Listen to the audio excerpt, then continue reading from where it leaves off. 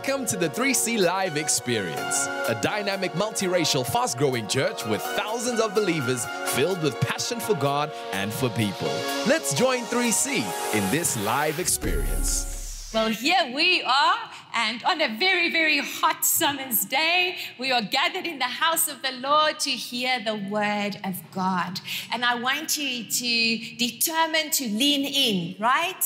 Not just with your mind, though you have to activate your mind, you have to listen, but really position your heart for the word of the Lord. And that's what we're going to do right now. Let's pray over this time together. Father, we are thankful for the word of God. We declare that to us, this is not a book. This is not a piece of literature. This is not ink on white pages. This is not something that we have on our devices, but we declare to us, this is holy. This is powerful. This is life transforming. This is the voice of God to his people here and now. Speak, Lord, is our prayer in Jesus' name. Our response is we will listen, we will hear, and we pray that we will be transformed so that we may go into all the world and be the change that's so much needed right now in Jesus' name. Amen and amen. Well, good morning, prisoners of hope. We are continuing with this fantastic word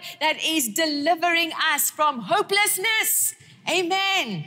And despair and darkness and depression and discouragement and all the demonic activity that wants to imprison us. God has determined that there will be a season on the earth where this word will go forth to liberate his people in the name of Jesus, because COVID has been a confining season. It's been a season of isolation. It's been a season of imprisonment. Amen.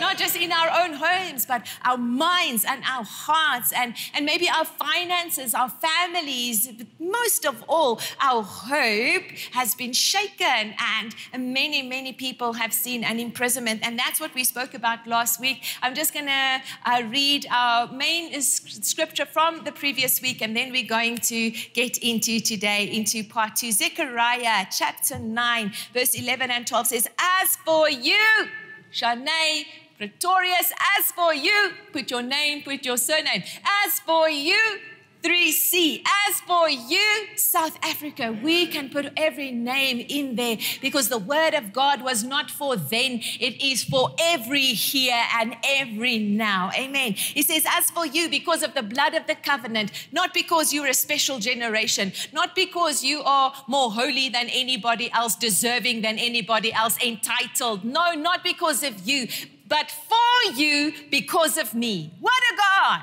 Hallelujah. Amen. Come on, say amen. Amen. Say, for me, because of him. Because of amen. He says, for you, because of me, I'm going to set your prisoners free from the waterless pit. Verse 12 says, return you to the stronghold. He says, come back to the stronghold. What is a stronghold? A place of safety, a place of protection, a place of provision, a place actually of freedom.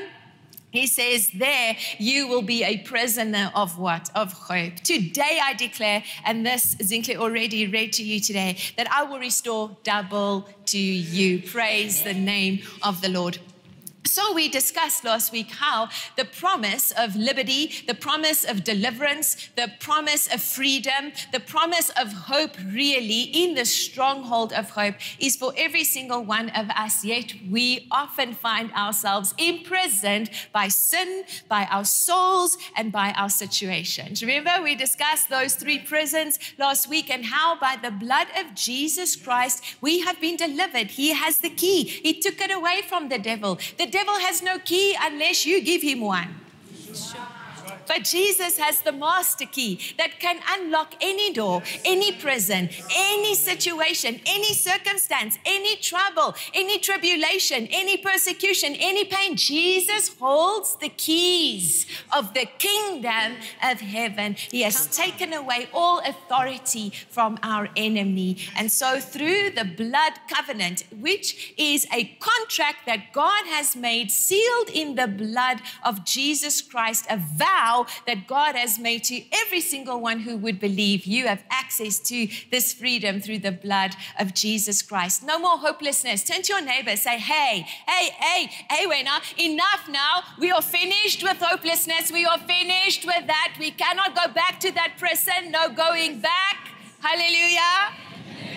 We are prisoners of hope in the name of Jesus. So let's just quickly remind ourselves what hope is. What did we say last week? What does the Bible teach us about hope? Well, first of all, it's not human. It's not human hope that we are speaking about, because human hope is temporary and human hope is superficial.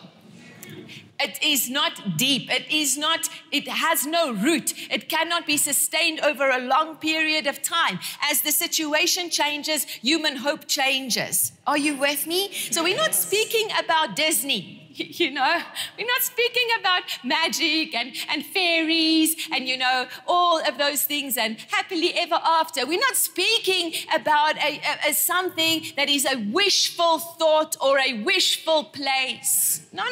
We're speaking of the divine power of God, something supernatural, something heavenly, something that we cannot pay, we cannot earn, we cannot work, there's nothing we can do to create it, and there's nothing we can do to obtain it. It is a heavenly gift from our Father above. So hope, the definition of hope is what? A confident expectation for the good.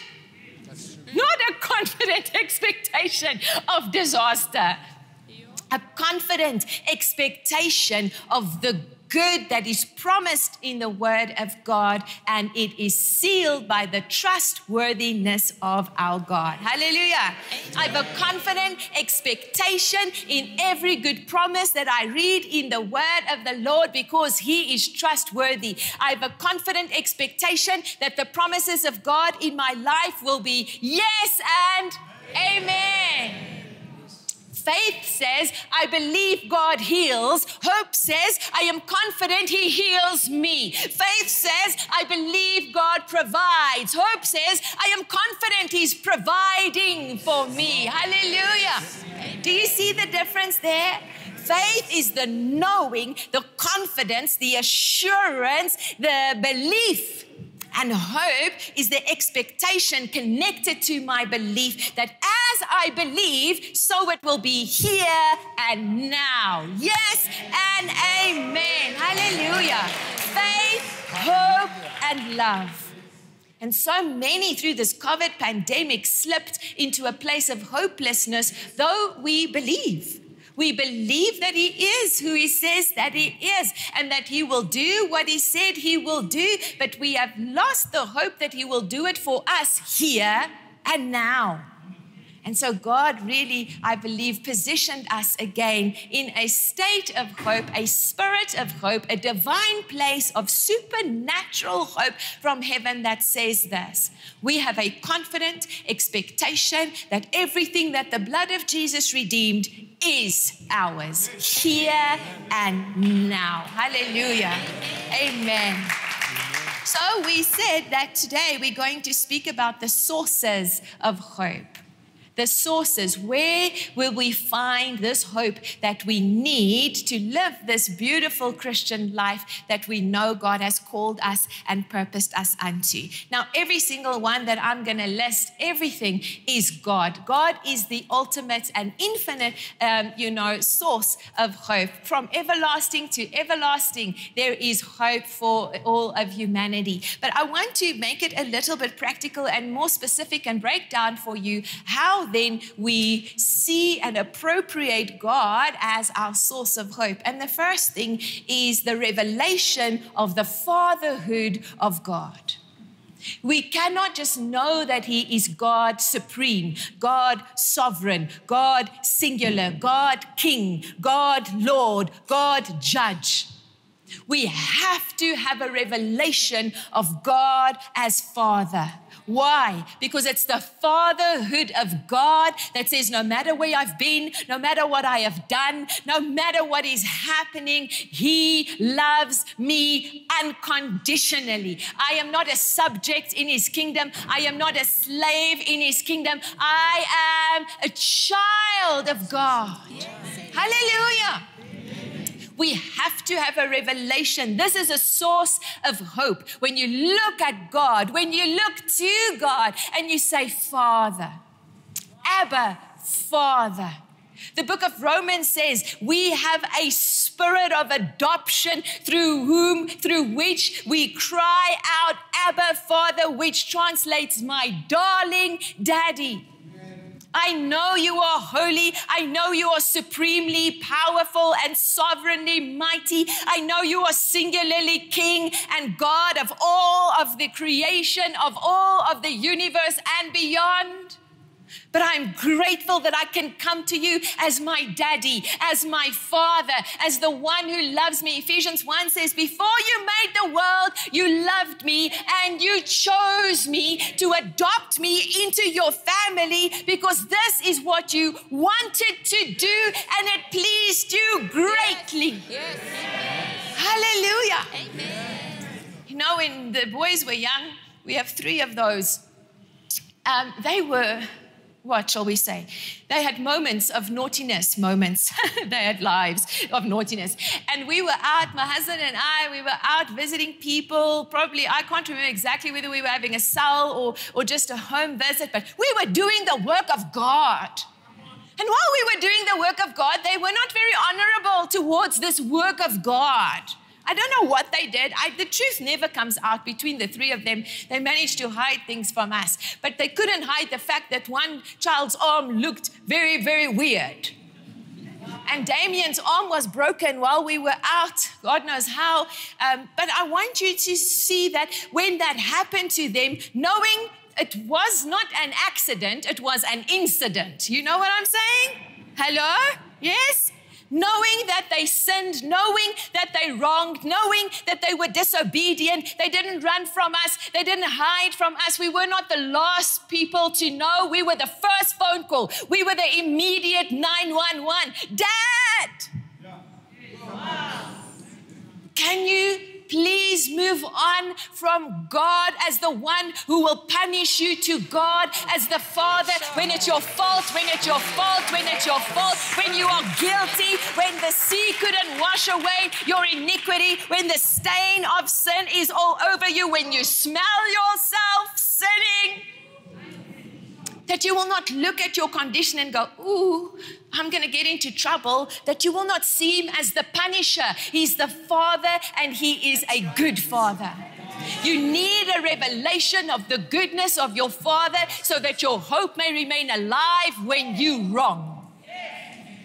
As our children called for help, we didn't say to them, wow, you don't have the money to have your arm fixed. It needed an operation. We went to hospital. He had to have surgery. We didn't hold that bill over his head for the rest of his life. Why? Because we have the resource. We are able. We are positioned to take care of our children. And when they do the stupidest things, hello somebody, and when they do the most sinful things, our love is not tainted. Our love is not diminished. Our love is not affected. In actual fact, it's opportunity for love to work.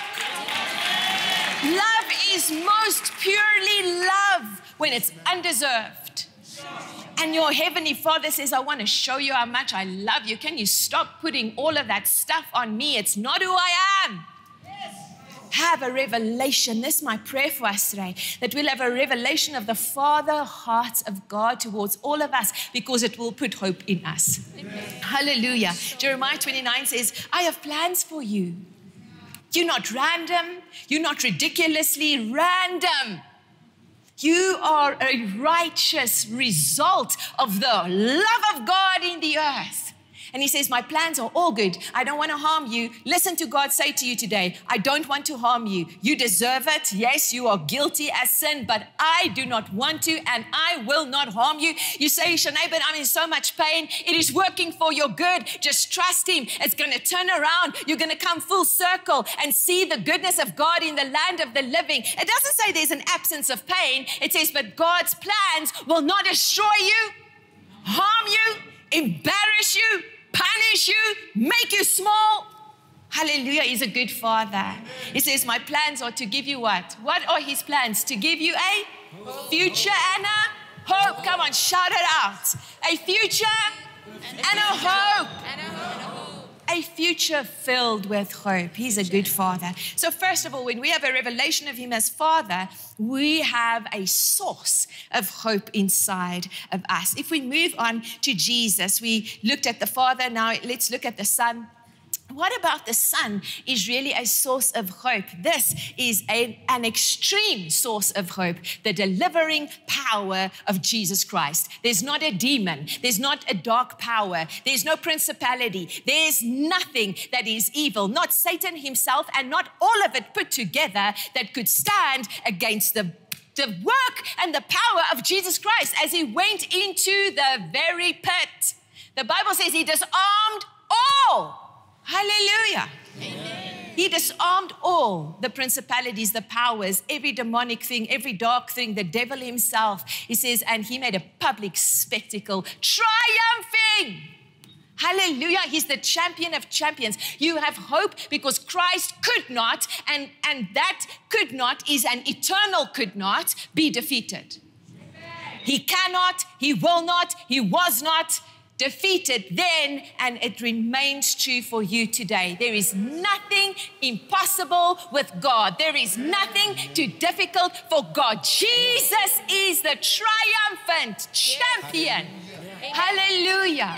So when you think of Christ on the cross, don't see the defeat of the humanity. Don't see the humiliation of the flesh. Don't see, the way that the devil interpreted the cross. He had no revelation why. It is a mystery how that could be the triumph of humanity.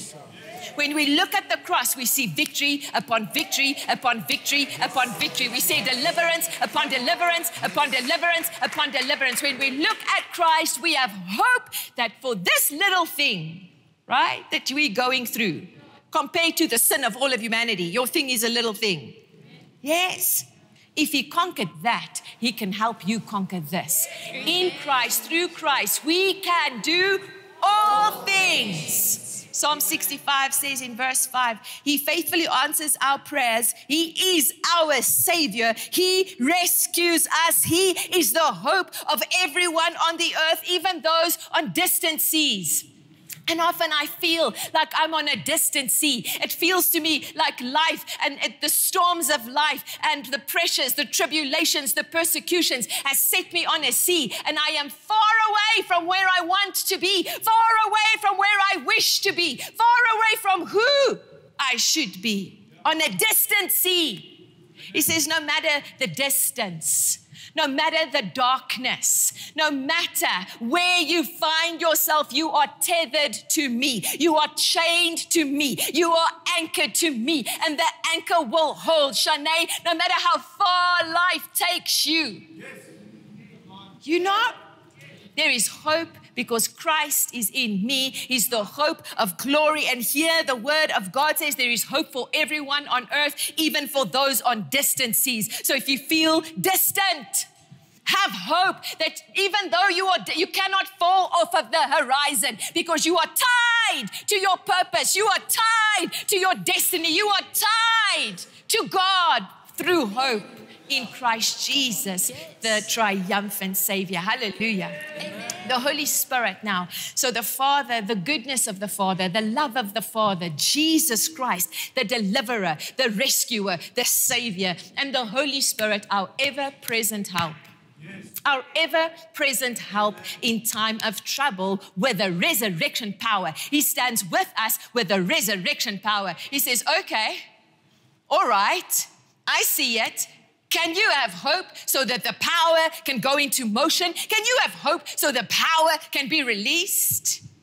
The Holy Spirit, Romans 15:13 says, may God, the God of hope, not the God of hopelessness, may he fill you with joy and peace in believing, that you may abound in hope by the power of the Holy Spirit. I remember as a young child, I was 5 or 6 years old, and I would visit my grandmother often and sleep over at her house.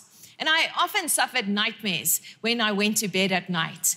And I remember very well that when I slept there, she would sleep with me in the guest room. Me and her, we would sleep. It was like a 3/4 bed, and she would hold me tight. You know what I would tell the devil? Come!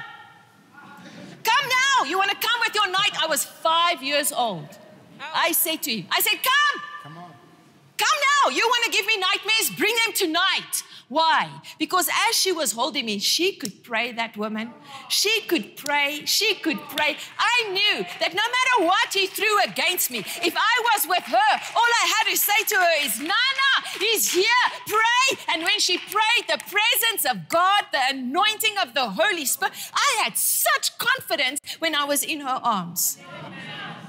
The Holy Spirit is right there holding you. Where's your confidence? Where's your hope? You can say to the devil, and not that we're inviting him. I was stupid. I was 5.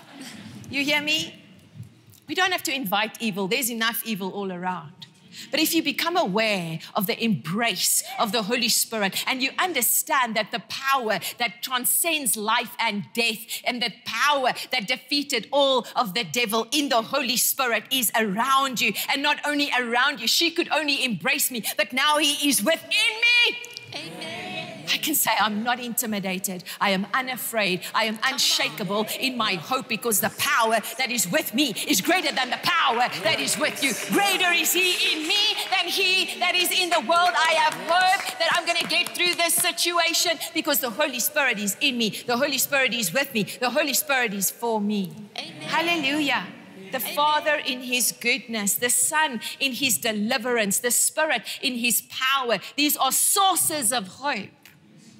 If we move on, the word of God, the written word of God, it says in Job 4, listen to this. He says, when you stumble, your word will put my stumbling feet up straight. It says, put fresh hope in the Message translation in people who are about to collapse. You feel like you're about to collapse? Many of us, under the pressures of COVID, under the pressures of the economic decline, under the pressures of whatever you are facing, you feel like, in this marriage is ready to collapse. This family is ready to collapse. My heart is ready to collapse.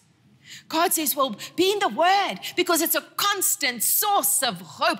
As you want to collapse, the word comes and it builds you up and it pulls you out of that darkness, and it prophesies to you and it declares to you and it proclaims over you, no, you will not be defeated, crushed, though that you are pressured and perplexed. Hallelujah. Fresh hope in those who are about to collapse, the word of God. And then prayer. Prayer is a source of hope. Turn to God in prayer. Turn to God in prayer. This happened to me after I got out of ICU many years ago.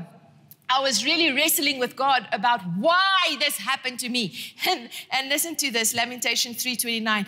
It says, bow in prayer, stop with your questions, and wait for my hope to appear. Because I was asking all the wrong questions. I was asking why instead of how. How will hope return? Father, show me the way to glorify you. Show me how to walk through. Show me the other side of all of this, not why.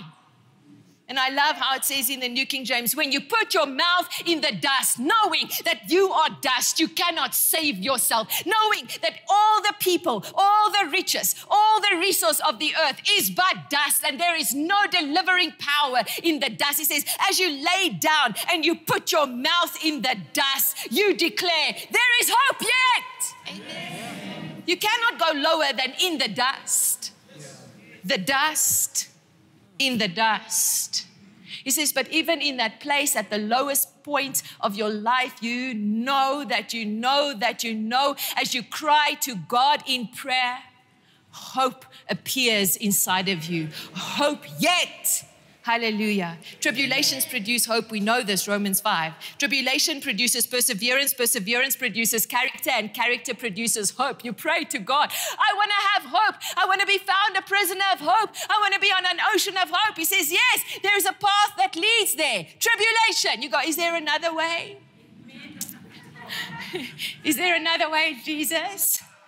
He says this is the path to great hope, oceans of hope when we go through tribulations. And number 7, the last source of hope I want to mention to you, 1 Thessalonians 2:19, he says, what is our hope? He's speaking to the believers. He's speaking to the church. He's speaking to his disciples. He says, is it not you? Hallelujah. When I look at you, you are why I got up this morning. You are why I am excited this morning. You, whether you are alone in your home, in your office, in your car, listening on a radio, on YouTube or Facebook or in a building, it doesn't matter how good you are, how spiritual you are, how whatever, you know, you are, you there, you showing up, you willing, you faithful. He says, it's such a source of hope for me. Hallelujah. So let's find hope in the right company. You hang around hopeless people, that spirit of hopelessness, hey, you're going to wear it as a garment on your way out that house. Hang around people who are full of hope, who encourage you, who inspire you, who motivate you, who speak the word over your life. Amen. It is you. It is you. Now let's just quickly look at the results of hope. What are the results? We've looked at the sources. Yes, we've looked at 7 places, appropriations of the spirit of hope, the divine gift that God has for your life. Now let's see what it looks like. Hallelujah. Where's the evidence? Show me the fruit.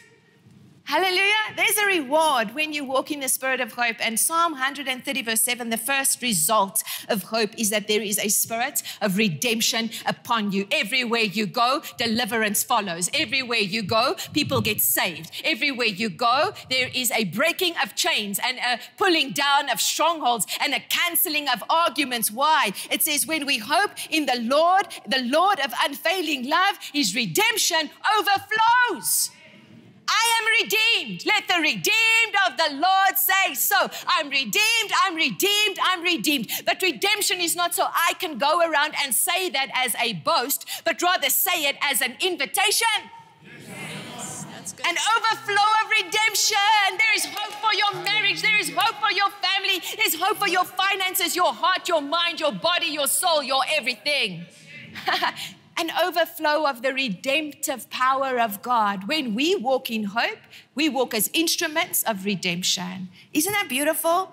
Number 2, radiance. Romans 15 and verse 13 says, God is the inspiration and God is the fountain of hope. If he fills you, it goes on, long line there, long verse, but at the end it says, he will fill you with the hope of his spirit until you radiate with hope. Remember, when Moses came down that mountain, it says like lightning bolts. He radiated the glory of God. We've become so dull. Don't blame your mosque. You don't need to see your mouth to see you radiate with hope. Hallelujah. It should shoot out of your head. When you walk into a room, the presence of God, the hope of God should literally radiate from you. Load shedding and all, don't you blame ESCOM, don't you blame COVID for the dullness and the darkness of the hour when we are the light. But if we have no hope, we're as dull can be. Huh? So I'm just here preaching myself happy. Praise Jesus. We will be the change the world needs. We will radiate Jesus in this dark hour. We will have a redemptive power working through us, a radiance that is attractive. There's nothing more beautiful in darkness than light. Yes, it attracts all kinds of creatures. Hallelujah, right? But so that they may come into the kingdom of God. Number 3, strength. Who's been a little bit weary, overwhelmed, collapsible? He says, if you have hope, here's the reward of hope. Your strength is renewed. Isaiah 40 and verse 31. Those who hope in the Lord will renew their strength. God, make me strong. Charne, have hope. God, give me strength. Charne, stand firm in hope. Hallelujah. Hope Fruit, strength. Amen? Amen. If you hope in the Lord, you will renew your strength. Soar on wings like eagles. Run and not grow weary. Walk and not be faint. The young ones will run and not be weary. The older ones will walk and will not faint. But all of us will soar and not be here contained in the dust like chickens. Amen. Amen. Amen. Strength for the circumstances we are facing right now. From where? From hope. Joy, hallelujah. Psalm 146 verse 5 says, joyful are those who have God as their helper, whose hope is in the Lord. So you are positioned with a redemptive power about you, a saving grace working through you, the radiance of Jesus filling every room, every boardroom, every gym room, wherever room you go. Amen. Amen. And there's a strength about you, a determination, a tenacity, a courage, a boldness, a roar. Hallelujah. Because you are fixed in hope and there is joy. It's not a cruel and an unkind, and a sad hope.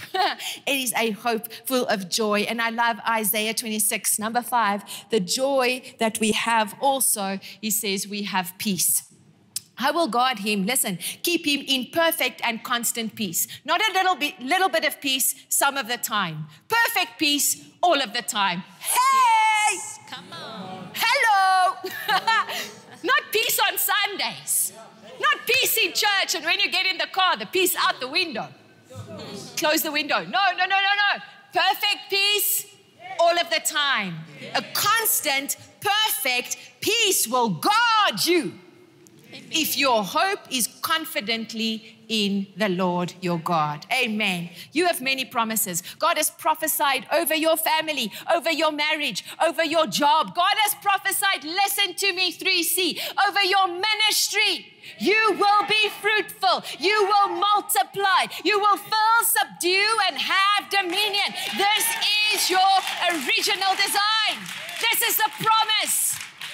Yeah, Charne, I believe it. Well, where's your hope? Where's your confident expectation? Someone new is coming to cell this week. Someone's getting saved in church this Sunday. I am going to be an instrument in the hand of God, an arrow in the quiver of the most accurate archer.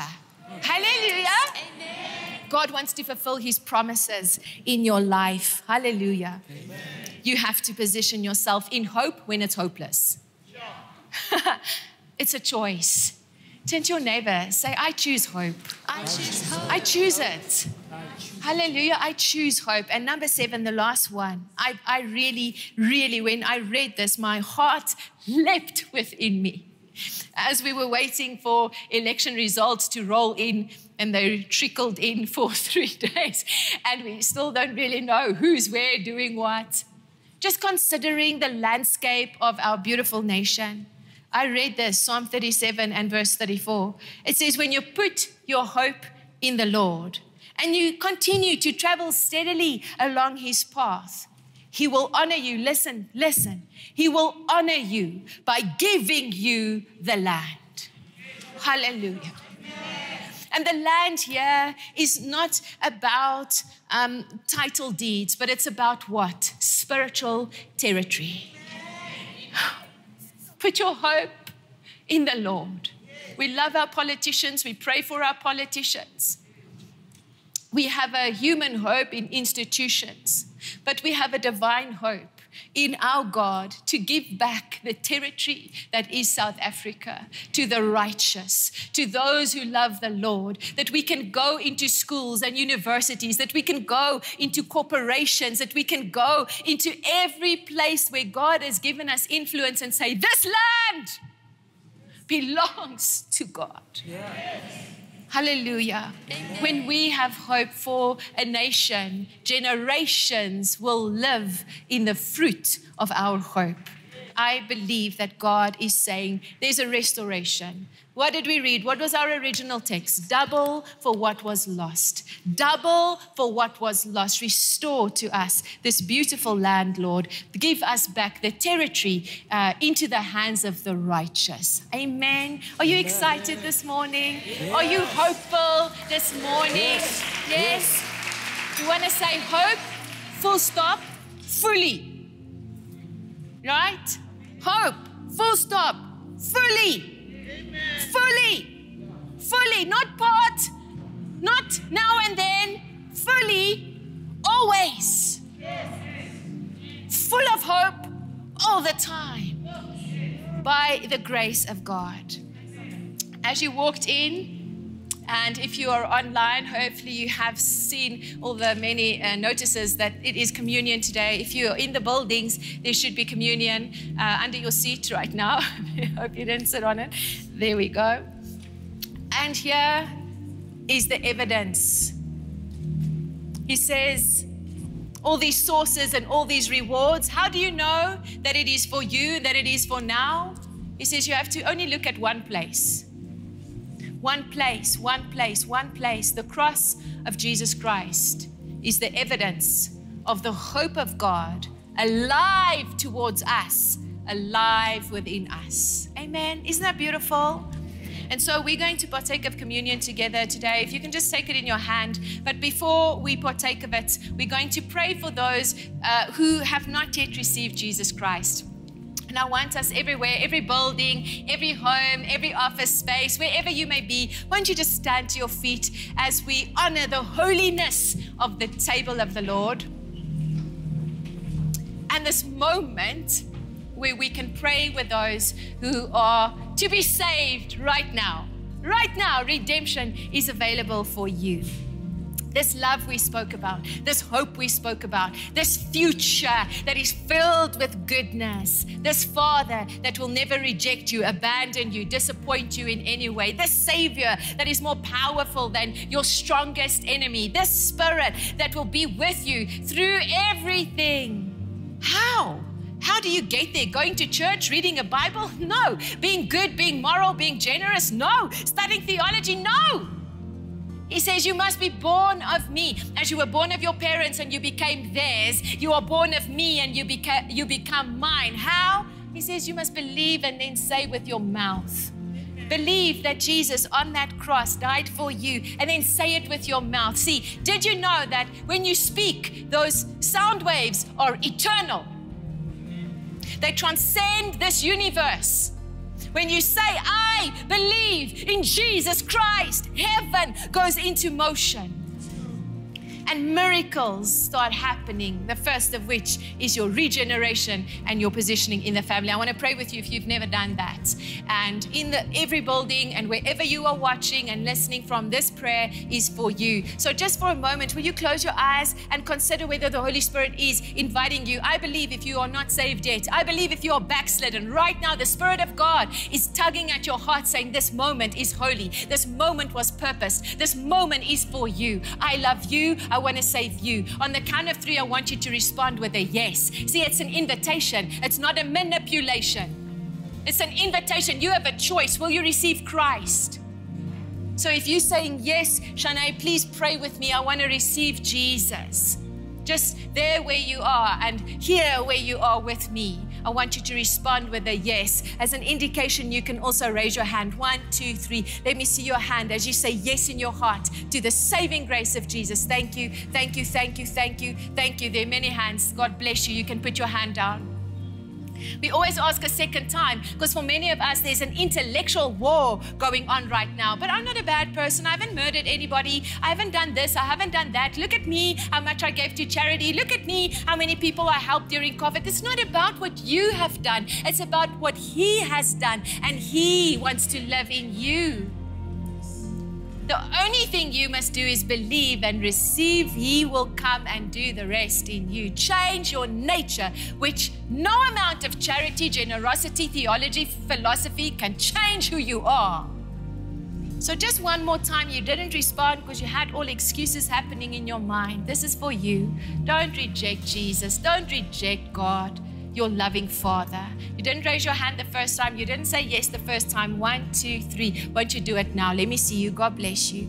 Thank you. Thank you so much. Thank you. Thank you. God bless you, church. Everybody online as well. Thank you for responding. We're going to pray and then we're going to do communion together. Ready? So, but first, if you raised your hand, you need Christ, you want to be born again, you want to come back if you've backslidden. Yes? If that's you, won't you step out quickly? If you, every congregation, all of our campuses, won't you come forward?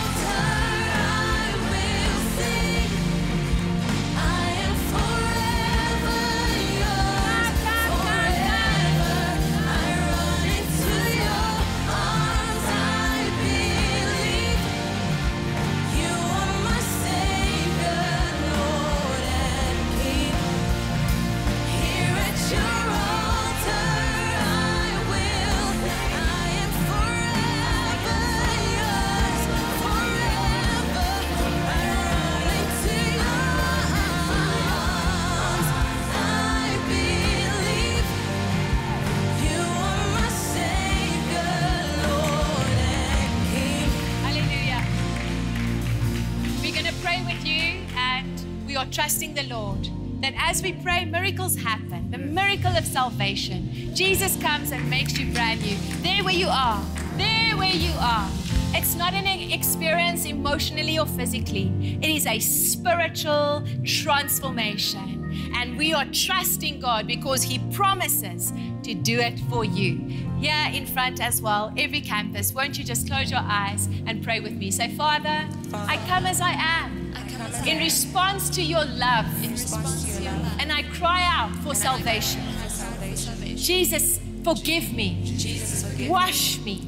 Cleanse me of my sin. Thank you for dying in my place so I may become a child of God. I confess you as my Lord and my Savior. Say confidently, I am a child of God. I am born again.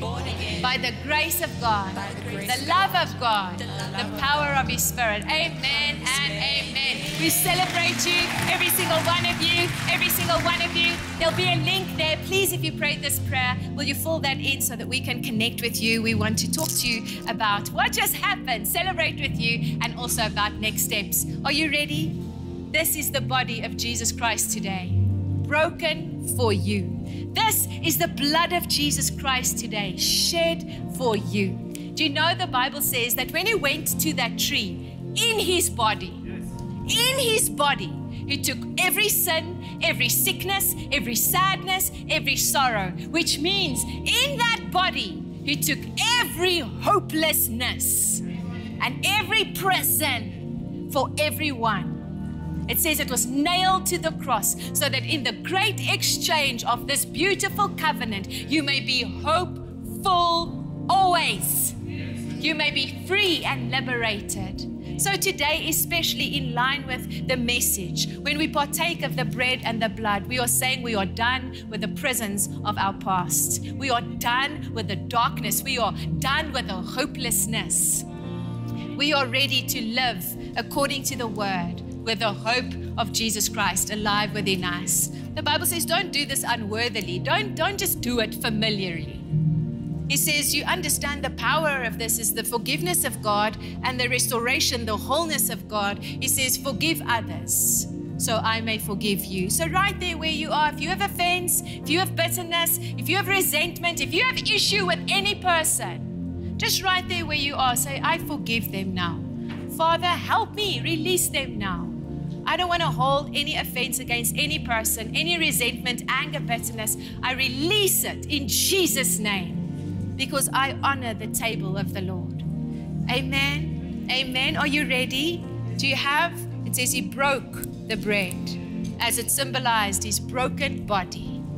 And then He gave to them and they ate. Let's do it today in remembrance of what He did for us. Thank you, Jesus. And so also it says He took the cup and He gave it to them, saying, this is the blood of the new covenant, my blood shed for you.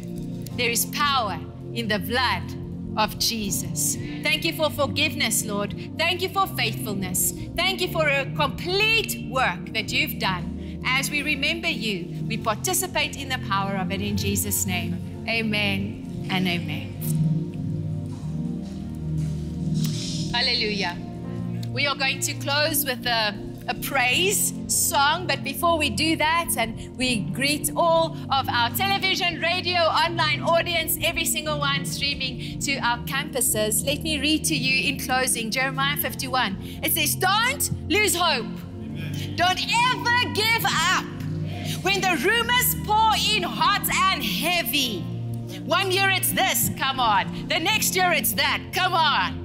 It says, no matter what comes against you, rumors of violence, rumors of war, it says, don't you ever give up. Don't you ever lose hope. Psalm 131 says, hope now and hope always. Amen. Church, may that be our declaration. Hope now, hope always, in Jesus' name. Will you raise your hands for the blessing of the Lord?